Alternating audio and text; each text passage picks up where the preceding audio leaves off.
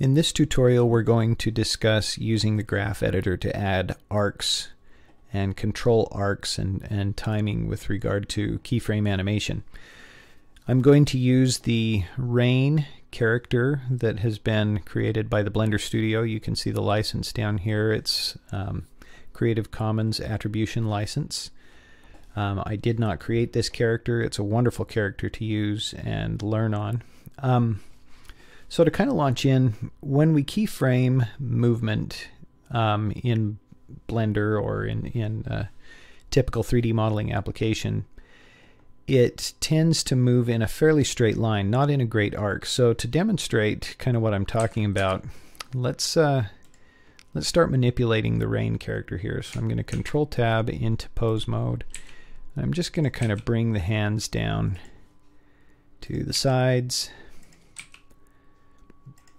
And we're going to animate a pretty simple, just kind of sweep of the hands here. So I'm just going to give myself 30 frames. I'm going to split out the bottom of my window here and give myself another timeline window, and then just kind of crush it all the way down so that I have my playback controls and I have the ability to turn auto key on and off. One more thing I'm going to do right now is I'm going to choose a keying set. Auto key by default keyframes location, rotation, and scale, and I'm not going to use any scaling keyframes here. So that really just kind of makes for more visual noise when I open the graph editor. So I'm going to go click on keying here, change my active keying set to just location and rotation, and then next to auto key, the auto key button, I've got this little checkbox for only the active keying set, and that will stop it from keyframing scale keyframes. So I'm going to turn on auto key, and I'm going to shorten my timeline to just 30 frames. We're just going to keep this really simple and short, and I'm going to do 2 keyframes for each bone that I'm going to keyframe here, and that's just going to be kind of a start position here. So I'm going to put the palm out and palm sort of forward. Going to bring these both kind of forward, and every time I move these or rotate them, it's keyframing them. So you can see my keyframes down here on my timeline, and I'm just going to try to kind of create this sort of sweeping hand gesture here. Let's open that hand just a little bit, and then I'm going to keyframe the rib cage just a little bit here. We're starting to kind of penetrate into the rib cage with the one arm. And I think I want the torso to kind of lean forward. I think that looks like a pretty good starting gesture.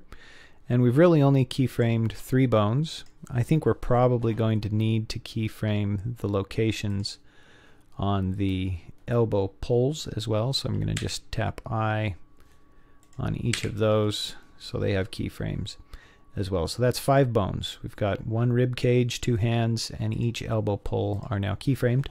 Let's go to our end position here, and we will, to start off with, I'm just going to undo all my rotation work on the rib cage. So Alt R will do that, and I'm going to rotate that kind of the other direction and sort of back.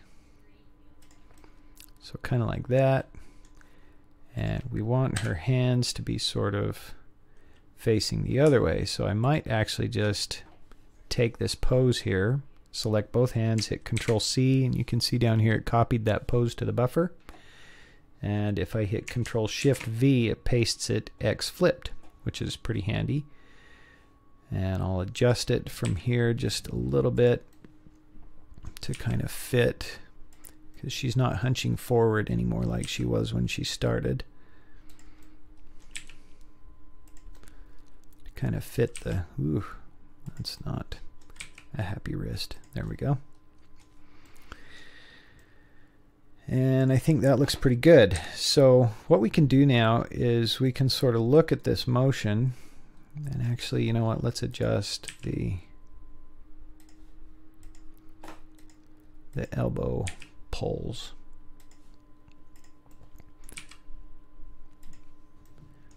There we go. So she kind of says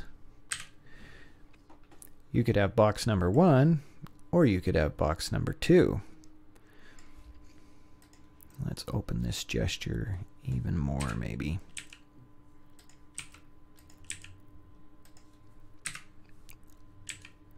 Okay, I'm going to quit fiddling with it because it's really not the point of what we're doing here. Box number 1 or box number 2. Now what I'm going to do is select both of these hands, and we're going to look at the motion paths for them so we can kind of see how our arcs are looking. So let's go to the pose menu with both of those selected, go to our motion paths and just click calculate. I'm just going to use the default settings, and there you can see that those are pretty straight lines. They're not really good arcs, and we should not really be very happy with that. So what I'm going to do now is I'm going to open the graph editor, and we're going to edit these paths without putting any more keyframes in. So I'm going to split out my window down here and just open a graph editor, and I have this little button selected here by default, this blue arrow, and what that means is that basically we're just going to be looking at the graphs for the selected bone. If I want to look at everything, I can uncheck that, but that starts to kind of become a spaghetti bowl. So let's twirl this down. Over here we have location and rotation keyframes for this hand. I'm going to click on normalize so that it kind of auto zooms in vertically for us. But otherwise you can control the scale of our vertical graphs with this by adjusting these scroll bars over here. So first of all, I want this hand to move down as she sweeps over so that it kind of goes in kind of a smiley face arc instead of this straight line. So let's just kind of wiggle our different location axes here and see what up and down is for this bone right now, and it looks like it's actually X. So I'm going to undo that, and I'm going to turn off all other axes here so I can just see my X location. I can come in here and I can click on my keyframe. I'm going to put my timeline marker somewhere in the middle of the action, and I'm just going to use this handle to adjust the location. You can see where it starts and you can see where it ends there. So now that's actually a pretty good arc. You'll notice the motion path didn't update. I have to update those on purpose, so or explicitly. So go to pose, motion paths, and calculate again. I've selected both hands, and now we have kind of this nice arc in the hand over here. And let's fix the other hand while we're here. So again, we're going to mess with the x-axis. I can see that, so undo that change. Let's twirl down and turn off all the other information there. And go to the middle. We're just, again, going to select this same... Oh, and we're moving it up there, so I'm going to kind of go the other direction. You can see auto normalize sort of zooms out vertically for me, and that's a pretty good arc as well. So let's recalculate our motion paths and have a look at that. And I think I could probably improve that arc a little more. Let's really kind of lean into that. Okay, and we're going to recalculate our motion paths one last time, and that's a little deeper arc.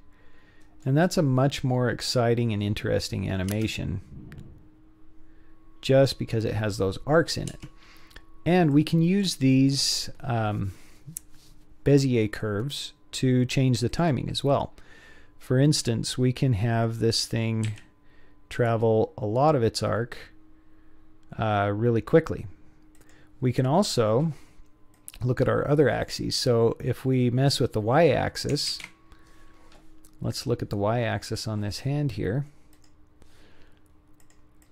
Turn that on, and we can have this do a lot of its traveling up front so that it starts fast and ends slow. Or sorry, the other way around. It's doing a lot of its travel right here at the end. So it starts slow and ends fast. Or we can switch it. So starts slow, or starts fast, ends slow. So kind of a slow in, or fast in, slow out. I think it might be more interesting the other way. So GX, we're manipulating these Bezier handles just the same way we manipulate everything in Blender. G to move and specify an axis. Ooh, that might be a little too extreme at the end there. But I like that. I think I'm going to kind of make that same change on this one. We'll do a slow in and a fast out. Too much again, I think.